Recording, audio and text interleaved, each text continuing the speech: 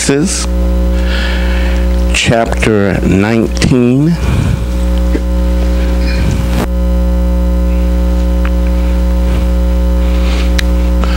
By a show of hands, raise your hand if you are not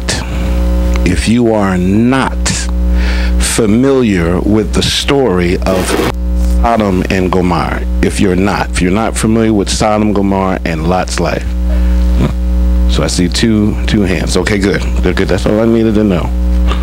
So you got Genesis 19, and we're going to add to the witness out of Luke, the 17th chapter. Okay, Genesis 19. And then we're going to jump over to Luke 17. Okay? When you guys have that, say amen. Everybody's good? Anybody still looking? Everybody's in good shape? Okay. So we're going to pray, and then we're going to turn our attention to the text. I'm going to allow you guys to remain seated because we have a lot of ground to cover. And in the interest of having you stand for that entire time, we're going to have you sit, okay? Everybody good with that? Now to him who in days and times past has blessed us with all things pertaining to godliness and righteousness. Praise God. We once again turn our focus to the holy mount of God. And God, we look to you because we have no other one to whom we could look. Amen. You alone have the words of eternal life. Amen. Where else can we go? So we come without form, we come without fashion, without protocol, and without etiquette. We come simply because we need a word from God. Satisfy the longing in our heart. Answer the very question that we cannot seem to figure out. Do for us and unto us only what God can do. In these precious and fleeting moments that we have, Holy Spirit, superintend over the conversation that we have now, and cause your will to be made known and to be accomplished in our heart and in our life. We ask this believing in the simple name of Jesus Christ. Hallelujah. To that we say, amen. Amen. Since there are some who are not familiar with the story, we are going to start in verse 1, okay? And I just want you to follow along in the translation that you might have, okay? And we're gonna do some work this morning, okay? Now, two angels came to Sodom in the evening, and Lot was sitting in the gate of Sodom. And when he saw them, he arose to meet them, and he bowed himself with his face towards the ground. And he said, "Hear now, my lords, please turn into your servant's house and spend the night and wash your feet. Then you may rise early and go on your way." And they said, "No, but we will spend the night in the open square." But he insisted strongly, and so they turned into him and entered his house. And then he made them a feast and baked unleavened bread, and they ate. Now, before they lay down, the men of the city, the men of Sodom, both old and young, and all the people from every quarter surrounded the house. And they called to Lot and said to him, "Where are the men who came to you tonight? Bring them out to us, that we may know them carnally." So Lot went out to them through the doorway, and he shut the door behind him. And he said, "Brethren, do not do so wickedly. See now, I have 2 daughters who have not known a man. Please let me bring them out to you, and you may do to them as you wish. Only do nothing to these men, since this is the reason they have come under the shadow of my roof." And they said, this is the men of Sodom speaking, said, "Stand back. This one came in to stay here, and he keeps acting as a judge. Now we will deal worse with you than we will with them." I'm reading this for your benefit. So they pressed hard against the man Lot and came near to breaking down the door. But the men reached out their hands and pulled Lot into the house with them and shut the door. And they struck the men who were at the doorway of the house with blindness, both small and great, so that they became weary trying to find the door. You guys with me?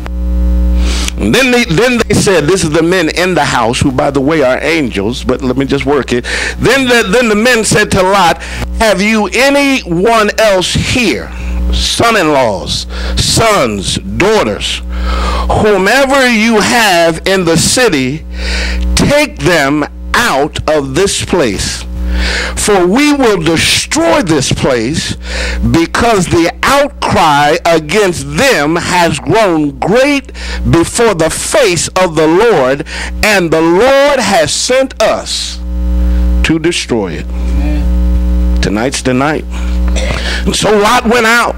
He spoke to his son-in-laws who had married his daughters and said, "Get up and get out of this place, for the Lord will destroy this city." But to his son-in-laws, he seemed to be joking. They thought he was joking, thought he was playing around. When the morning dawned, the angels urged Lot to hurry, saying, "Arise, take your wife and your 2 daughters who are here, lest you be consumed in the punishment of the city." Amen. If you got your own Bible, underline that. Right?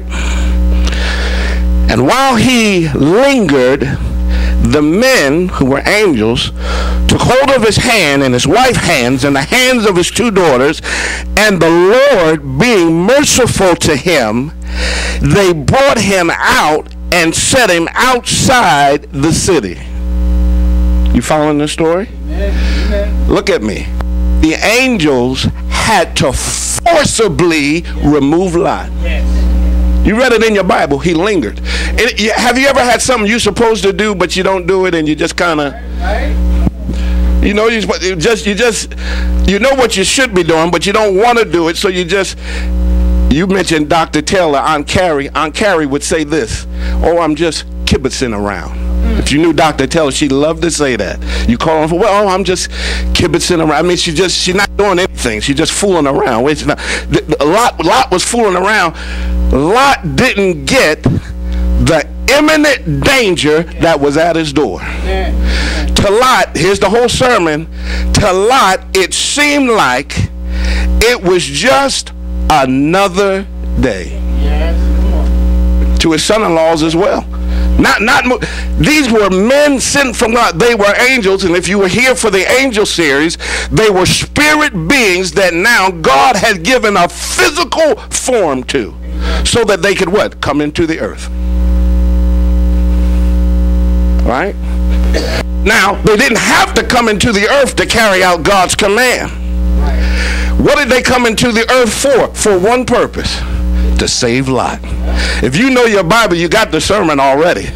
Because their coming in to save Lot is indicative of Christ coming in to save who? Out of the city. This is your Bible working, all right? No, there's no preaching this morning. You're going to read it, and you got to tie your Bible together and say, oh, I see God's story. Here it is. Here it is. So he lingered. They put him out of the city. 17. So it came to pass, when they had brought him outside, that he said, now the angels talk to him, they're outside the city. Listen to what these angels say. Escape for your life. Do not look behind you, nor stay anywhere in the plain. Here it is. Escape to the mountains, lest you be destroyed. You follow it? This is imminent danger. This goes beyond imminent danger as you and I would know it. This is what we call divine judgment. This is greater than imminent danger. This is God removing his hand. He's removing that, and this is not Satan destroying anybody.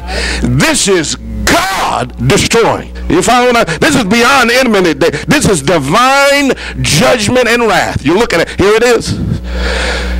Then Lot said to them, Lord, help Lot. Please, my lords, indeed now your servant has found favor in your sight, and you have increased your mercy, which you have shown me, by saving my life. But I cannot escape to the mountain, lest some evil overtake me and I die. See now, this city is near enough to flee to, and it is a little one. Please let me escape there, for is it not a little one, and my soul shall live? The angel said, now are you guys thinking? You got to think. The worst thing to do in Sunday is come to church and don't think.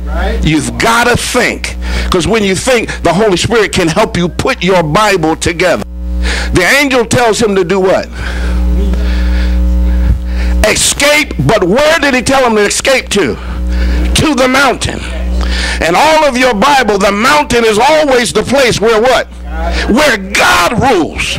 Up where? On the mountain. Mount Zion. He's telling him not only to get out, he's telling him to what? Go up. Indicative of where he was, which was Sodom, which was in the valley. Doomed to destruction. It's not enough to get out if you don't go up there. This is your Bible. Any preacher can take this and preach it. You don't even have to have a license to preach. It's preaching itself. You've got to get out and you got to go up. Because, watch this. This is your sermon. Getting out. I'm telling you, whoever wants to preach it, just come up here and take over. Because you got, it's in your Bible. I'm not doing anything. Here it is. And so he said to him, now the angel, Lot said, look, I can't make it. Lot is saying, I don't have the strength to get out, and I certainly don't have the energy to go up. Not only that, I got to carry my wife and my daughter. If I can't make it, what chance do I have making it with them? Says to him, I have favored you concerning this thing. We're not going to do it in the context of the time we have today. You got to read chapter 18, and you really got to go back to 12 and 13 to understand that God is saving Lot because of Abraham. Amen. Amen. There is nothing about Lot. You follow what I'm saying? Yes. This is God's favor. The text says here, the angels favored him. The angels favored him because God has favored Abraham. Yes. You read it. Yes. Chapter 18. Abraham goes on the record. If there are just 10, he couldn't even get to 10, so now destruction is imminent. But in spite of destruction, God remembers Abraham. Yes. I'm going to get your family out for your sake. Are you guys reading this? Amen. Here it is. I favored you concerning this thing also. I will not overthrow this city for which you have spoken. Here 22. Hurry, escape there, for I cannot do anything until you get there. God has sent me with divine wrath. And the moment I lift my hand against Sodom, fire and brimstone will rain down from heaven. But he tells Lot, I cannot raise my hand until you get to the city, till you escape to Zoar. Now, I wanted you to go to the mountain, but you have gone back and forth, and it seems like I won't get you to move at all, so I'm going to let you go to Zoar, but you got to hurry up and get there, because the moment I raise my hand, are you following the story? And therefore the name of the city is Zoar. 23. The sun had risen upon the earth when Lot entered Zoar. Then the Lord rained brimstone and fire on Sodom and Gomorrah from the Lord out of heaven. The only thing I'm going to say about this helps us to understand this is not some type of cataclysmic event occurring in the earth. This is not a volcano greatly erupting. This is not an earthquake coming up. Natural occurrences that occur in the earth with some type of heightened sensitivity. No, the text is clear. God did this. This came down from heaven. Do you follow? I told you, divine judgment. You guys with me? Here it is. Son of, then the Lord rained fire and brimstone. So he overthrew the cities. Get this. Are you guys looking at it? Now you're going to understand why the angels pleaded with Lot like they did. Read this. 25. So he overthrew the cities, all of the plain, all of the inhabitants, and what grew on the ground. He burned the cities, every building, every structure. He burned the people. You follow me? He burned the livestock, right? And he scorched the ground so that it could never, ever reproduce. It's done. It's a wrap. This is divine judgment. You follow what I'm saying? Even after the flood, once the waters receded, at least things started what? Started growing again. Are you guys with me? Here it is. This is it. This is your sermon. This is your sermon. But his wife looked back behind him, and she became a pillar of salt. Right? That's your sermon, right? The sermon title is what? Remember Lot's wife. Good God help. Abraham went early in the morning to the place where he stood before the Lord. And then he looked toward Sodom and Gomorrah and toward all the land of the plain. And he saw, and behold, the smoke of the land which went up like the smoke of a furnace. It came to pass when God destroyed the cities of the plain, here it is, that God remembered Abraham. Right? Isn't this what I told you? And all that God did, he remembered Abraham. And he did what? And he sent Lot out of the midst of the overthrow. When he overthrew the cities in which Lot had dwelt. Turn to Luke 17.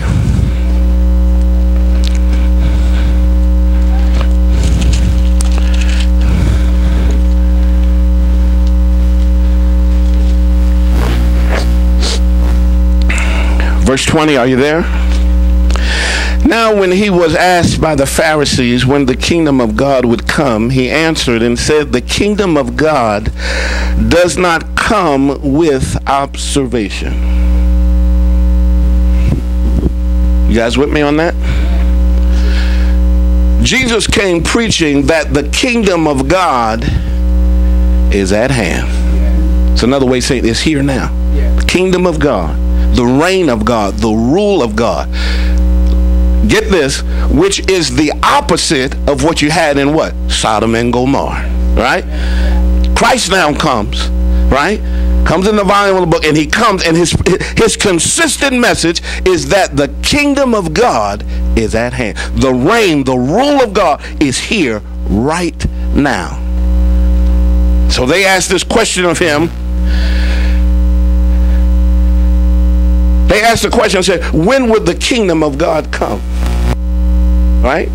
He said, the kingdom of God does not come with observation, nor will they say, see here or see there, for indeed the kingdom of God is in you. Right? Amen. This is the word of God. Yeah. The reign, the rule of God, the kingdom of God is happening now on the inside of every believer. And it happens as every believer submits to the authority, to the reign, and to the rule of God. They then experience the kingdom of God inside of them. Listen, everybody want to know what heavens is like.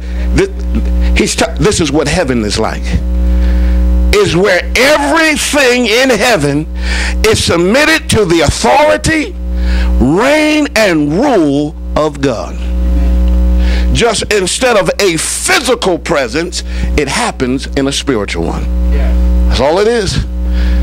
That's why Jesus can say, no, it's here now. It's here now because I'm here now, and I'm here simply because I have submitted myself to the authority, to the reign, and to the rule of God. Simply because my Father said, who will go for us? That's Isaiah, right? That's your Old Testament. He said, who will go for us? Right? Jesus comes down here. Not on his own will. Not because he didn't have anything else to do that period in history. He came down because his Father needed a sacrifice to consummate his plan of salvation and redemption. So Christ came. So I'm off the track. Here it is. So then he said to his disciples, 22.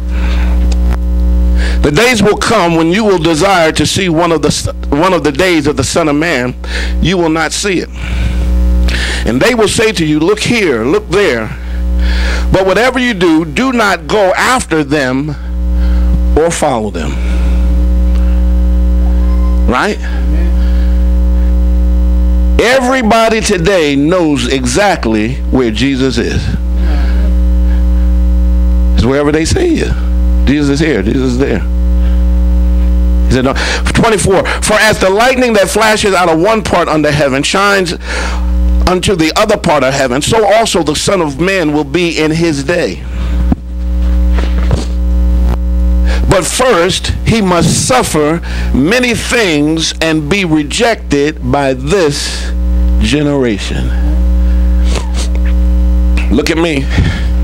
To be submitted to the authority and the reign and rule of God means not only do you become obedient to the Father, you also become a victim in your flesh. Why? The book says, as Christ has suffered in the flesh. Always remember that we serve a suffering Savior.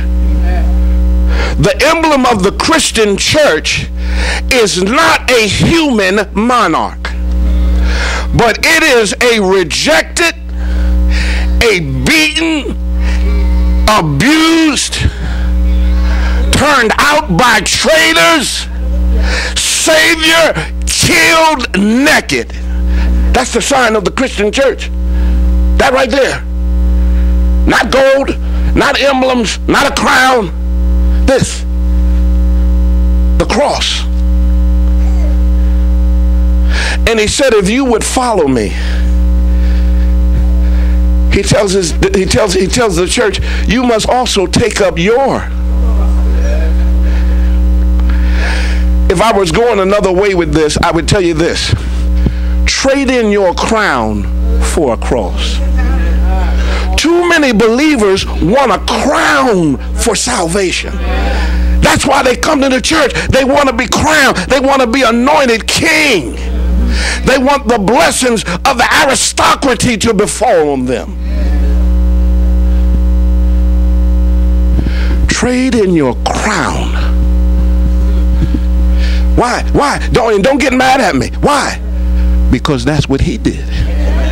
Did he not? Did he not lay aside all that was his by right? The book said he what? He humbled himself. Even unto death. That means all of his life, from the moment he left heaven, all he did was one thing. He kept going down. Every year of his life, he went further down. Just kept. He went down to the point where he could get no lower than what he was. Right? This is the kingdom of God. This is, you're looking at the reign, rule, and authority of God.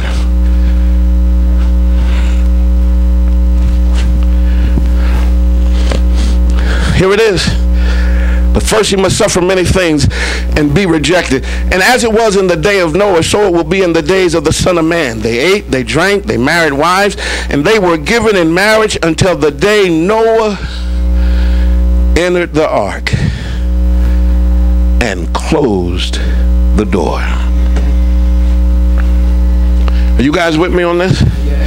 Get what he's saying. The days of Noah, divine judgment came, right?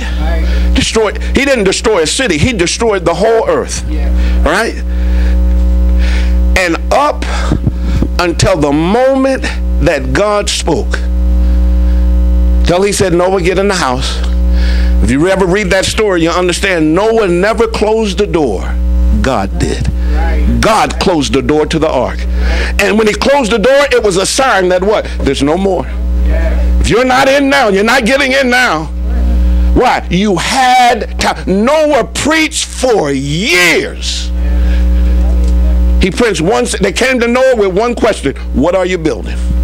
He said an ark. Why are you building it? because destruction is imminent. What do you mean, Noah? It is about to rain. And once it starts, it will not stop. He said, Lord, I got one simple message. Get in the ark. If there's anyone you love, anyone you care about, anyone you got to hope, just get them in the ark. It's the only place of safety. Once God removes his hand. Are you with me? He said that's how it was in Noah's day. Now, look what he says here.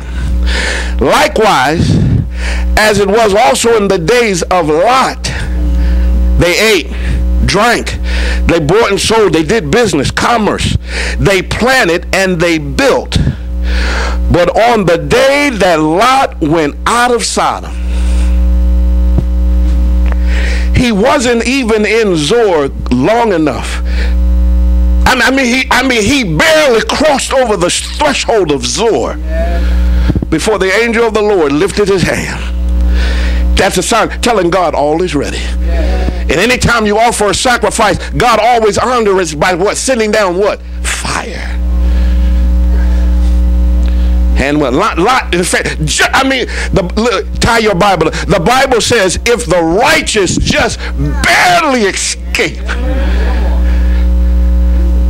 I mean, one step back, their whole garment would have caught on fire and they would have been consumed. Right? Here it is. Listen to this. We got the saying, it's business as usual. Anybody ever heard that? Anybody ever heard that phrase? Business. Listen to me.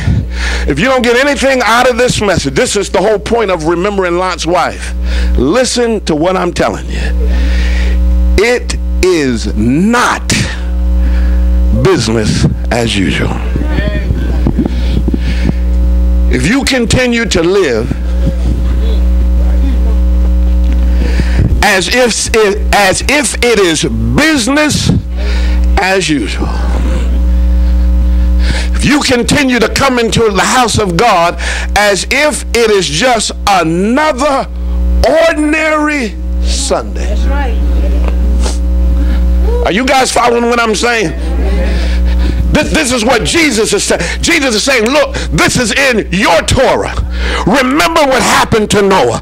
Remember what happened to Lot. Remember what happened to Sodom and Gomorrah. Let me tell you why. Here it is.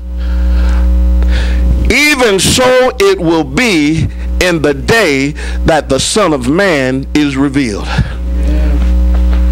Meaning what? When he came the first time, he came as a humble servant. Said, here am I, Lord, to do thy will. It is written of me. Right? He read out of the book of Isaiah and said, what? The Spirit of the Lord God is upon me. Now I've come for a purpose. I'm not just living to be living. It is not business as usual. And how do I know it? The Spirit of the Lord is on me. I've got to move with a quickening that is not in my body, but in my spirit. I've got to preach now. Even when I don't want to preach. I've got to pray now. Even when I don't want to pray. Why? It's not business as usual. All over the world, it's business as usual. Look what the text says. Here it is. In that day, he who was on the housetop and his goods are in the house, let him not come down to take them away. Anybody know why I was late this morning to church?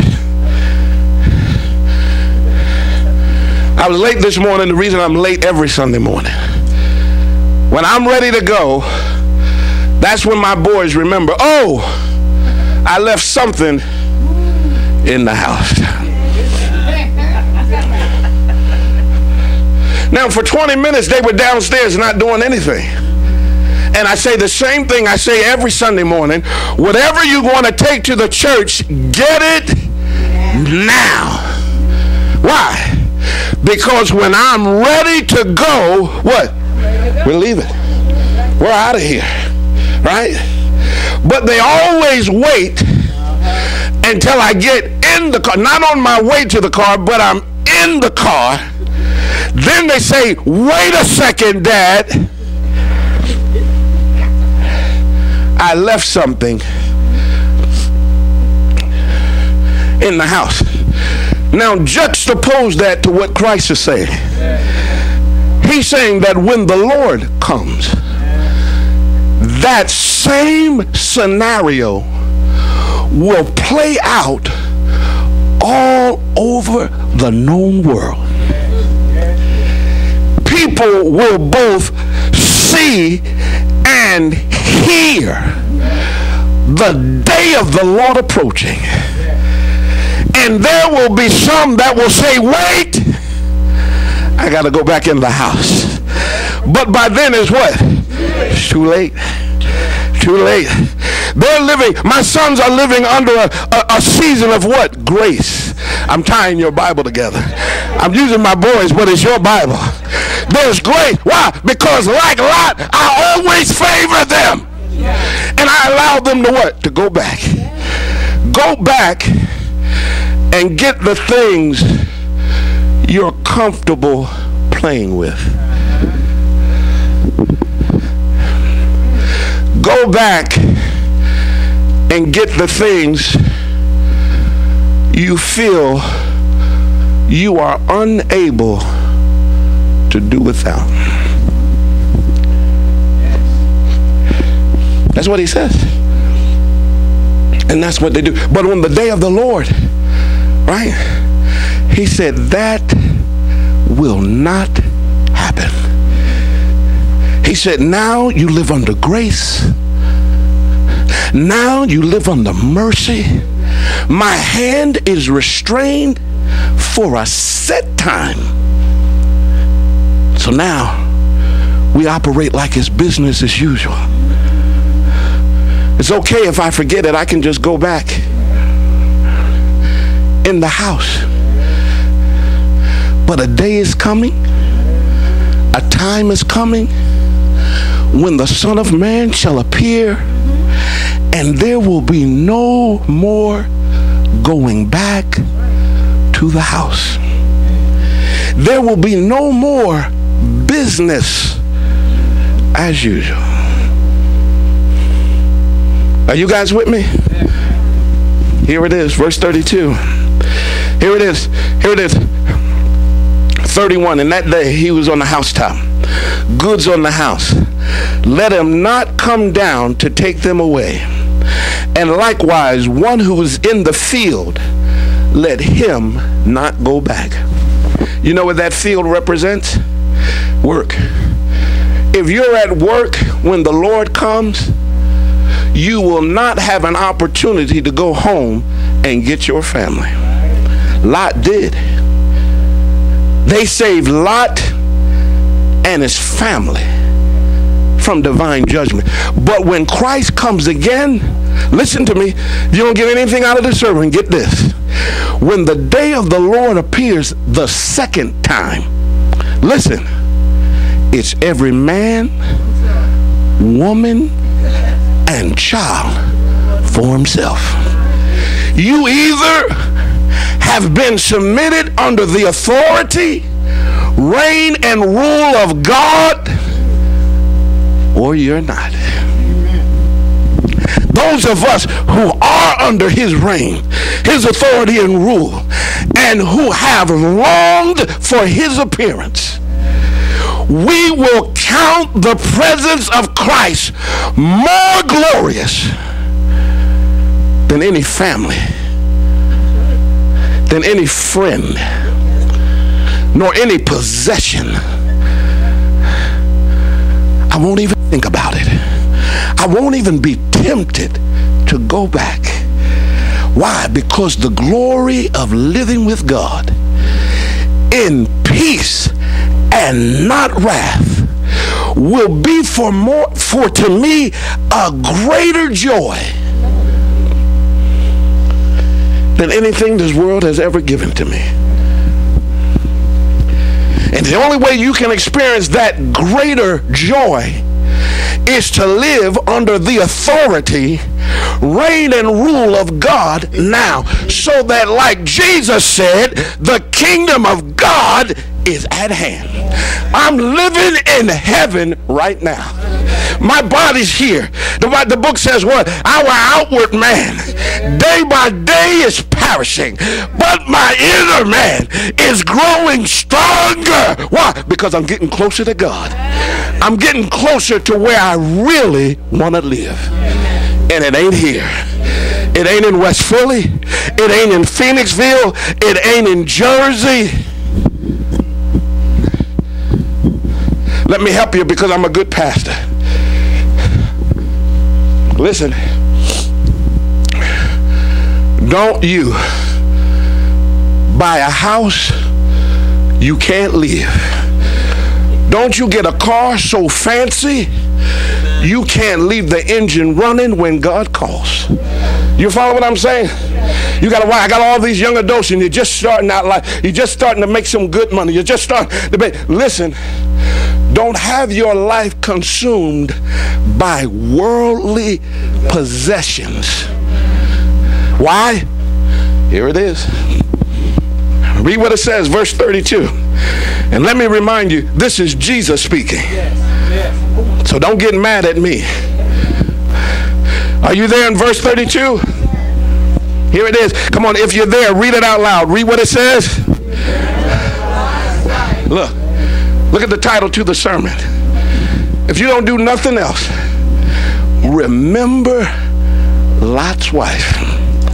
If you don't do nothing else, if you don't remember Christ, you don't remember the cross, you don't remember Noah, you don't know how many animals went in, if you don't remember any of that, remember Lot's wife.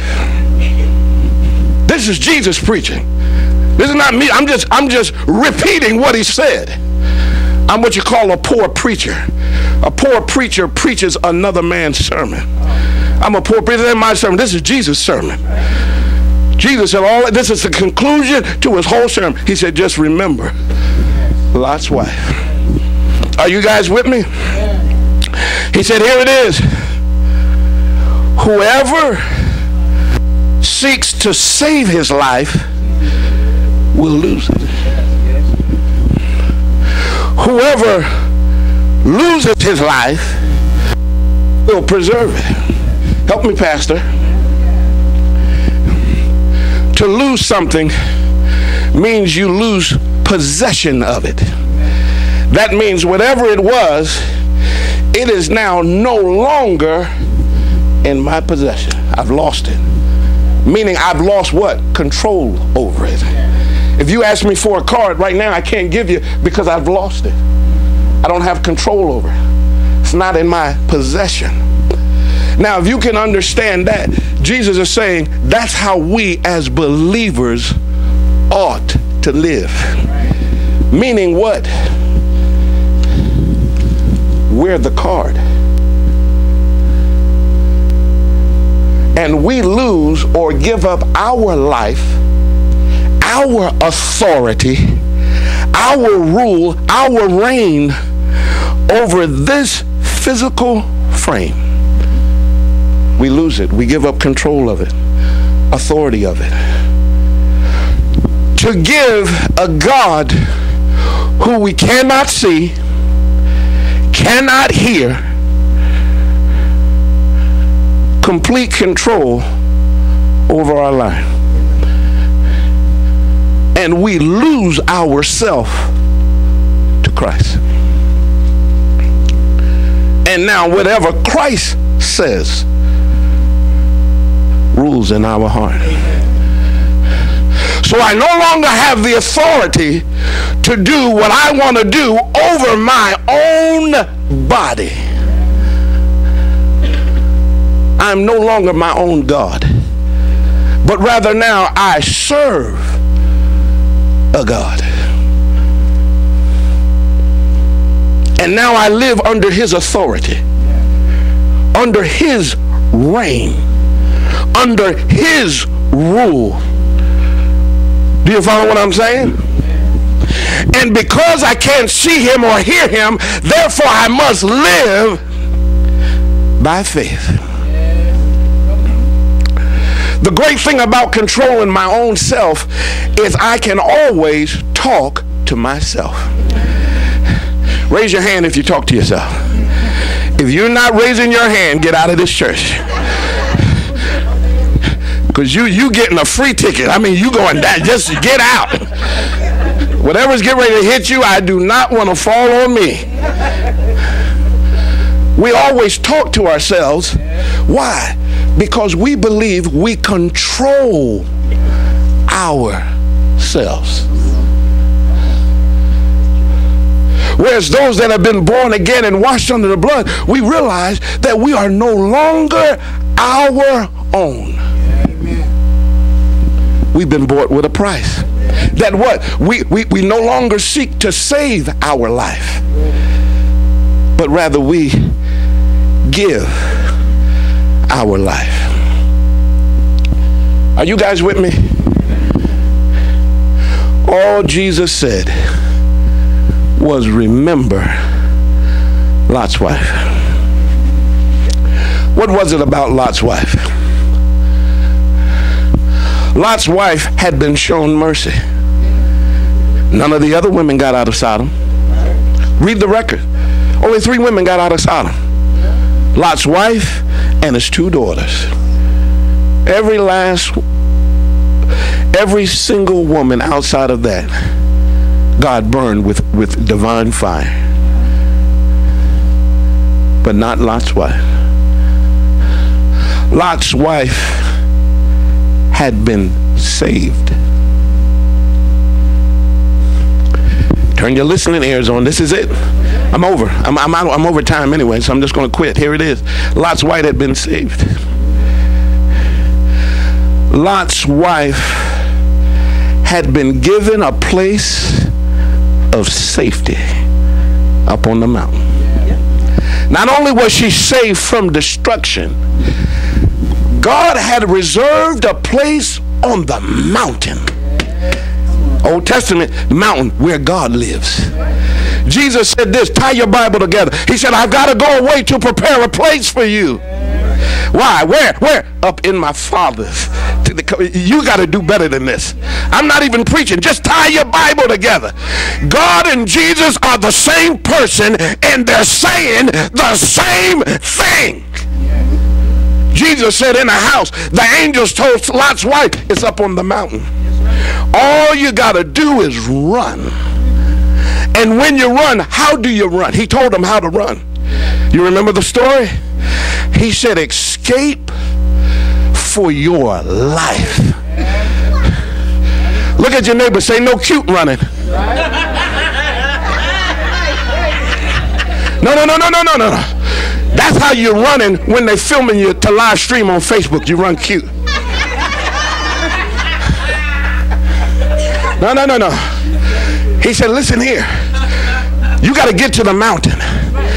And you've got to run like your life depends on it. Why? Because it does. If you don't get out and get up, what I am about to unleash on Sodom will kill you in the plain. Notice what the text said. It not only destroyed Sodom and the Gomorrah, it destroyed everything in the whole place, the entire valley. Sodom, Gomorrah, and all of the neighboring cities except Zoar.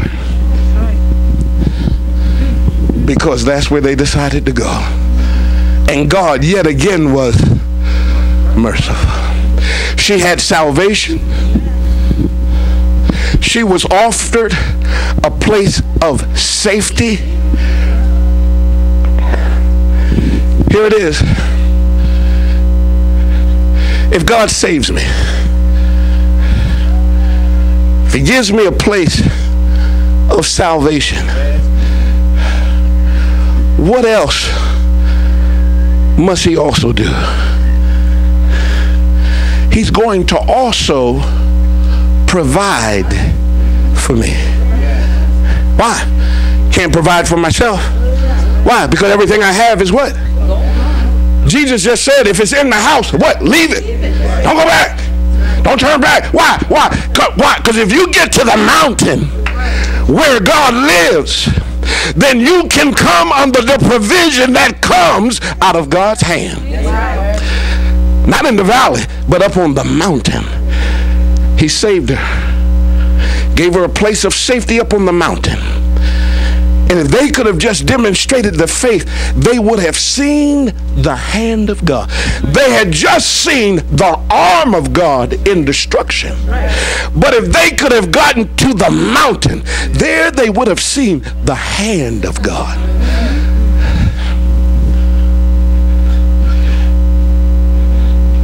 And they would have known God in a greater and deeper way than they ever could have back in Sodom.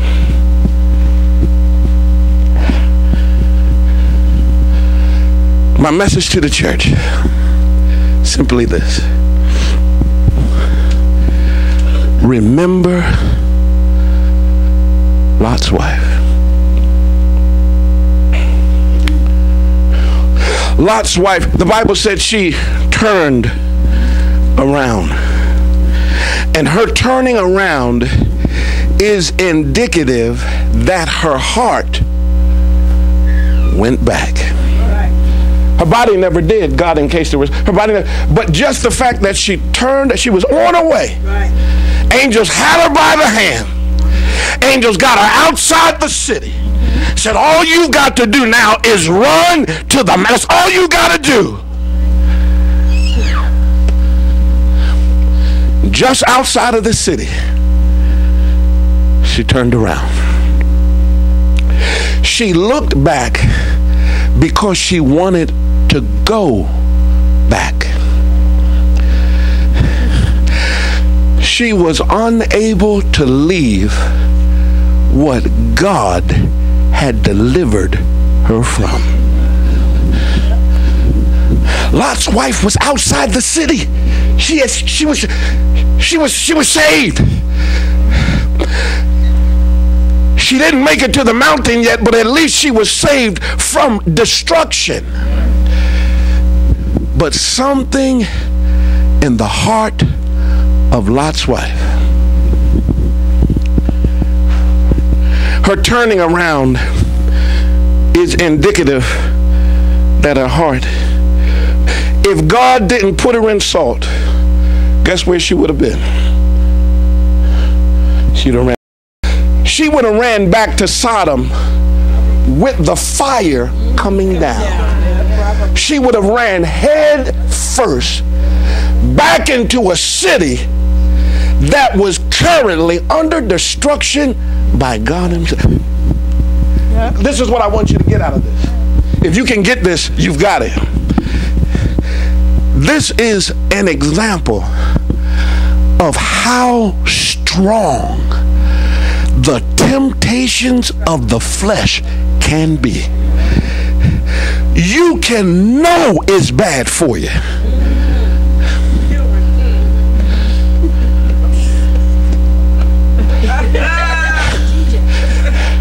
Wait a minute. It's not only that it's wrong for you and bad, you've already done it before and have already suffered the consequences of it already.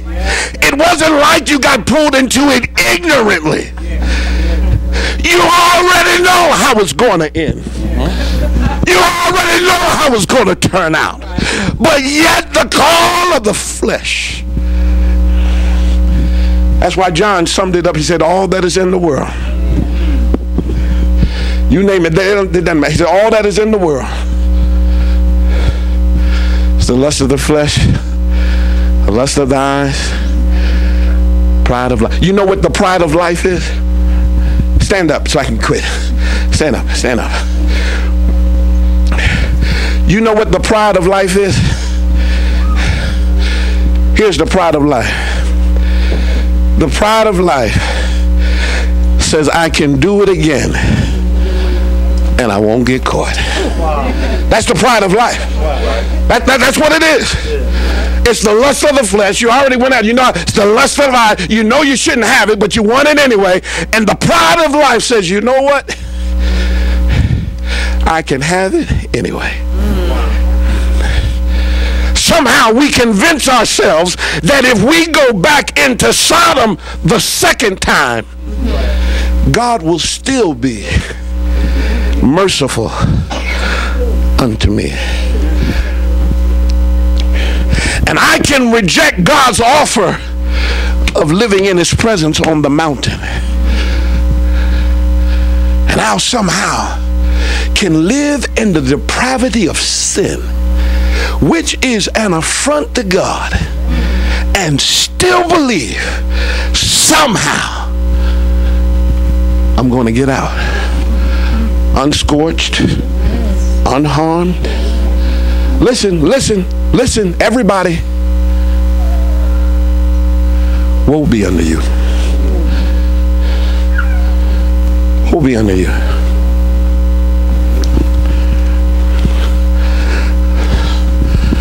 This is what Paul says to the Philippian church. He says, brethren, I count not myself to have apprehended. He's the opposite of the pride. Paul's coming and saying, look, I'm going to tell you up front, I don't know everything. Right? Come on. Watch this. Woe be unto all you know-it-alls. And I'm serious. Yeah. And I'm serious. One of the worst things that can happen to us is for someone to ask us a question. It's the worst thing that can ever happen to anybody. Because if I ask you a question, I immediately prop up your ego and I esteem you as being smarter than me. And here's the worst thing. You believe it. And I can prove it. I can prove it. Because before they can finish asking the question, what do you say? Well, if I was you. I mean, you're not me. Right? Come on. How can you know? Even if I tell you what I'm going through, I haven't told you the whole thing. I haven't told you the gory details. I'm just sharing the part that I think you can handle. That's right. Why go to them when they don't know? They can't help. And most times, and I hate to say this, most times they really want you to fail anyway. They really don't want you. If I somehow could flash an infrared light on right here, and it could identify all of the Judas spirits in the church.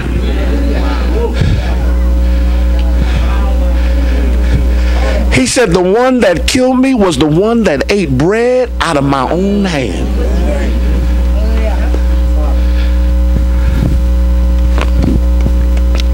Why not go to God? Why not go up to the mountain? He's already provided for your salvation. He's already secured a place of safety. And if you could just get to where God is, and God made it so that God even comes down so that what? He's reachable. He's not far off. He is nigh unto your own mouth. All you got to do is call him. But the temptations of this world, the amount of pressure they exert is beyond human comprehension.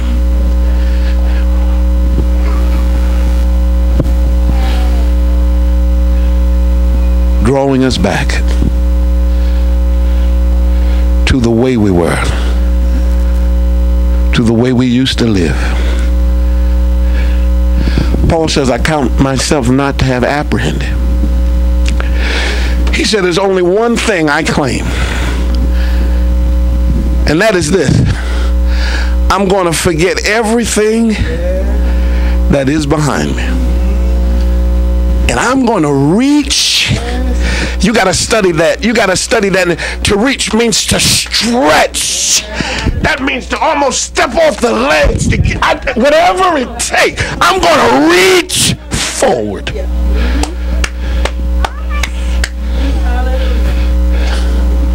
Forgetting what's behind me.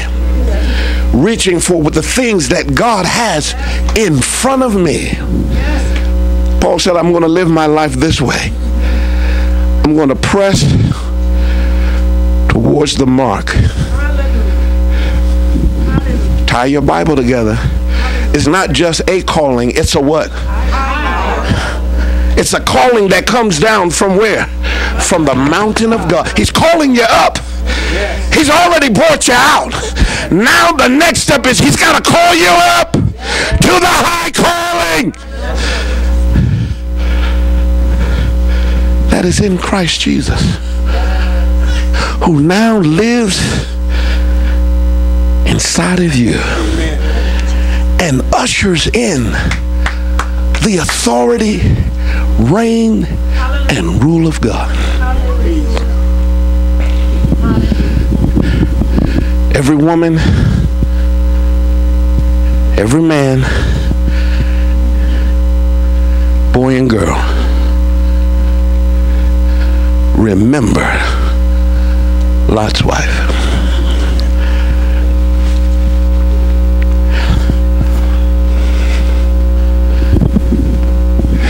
Lord Jesus, I've done the best I could to instruct your people. And I pray now that the word of God that has gone forth would find good ground. Not thorny, not rocky, overcome by weeds and tares, but fertile soil. And cause this Bible story concerning this nameless woman, help us every day of our lives to remember Lot's wife. Help us to receive with gladness the salvation brought for us by the precious blood of your beloved Son. Help us to lay a hold to the safety provided by the Word of God. And help us to rest and have peace in the provisions offered by the hand of God. Even though we don't see, we don't know, nor do we understand, help us to walk by faith and not by sight. This is our prayer. We ask it in Jesus' name, for the sake of his kingdom, for his glory, and for his reign. And all of God's people said amen. Amen. Amen. Amen again. You may be seated all over the church.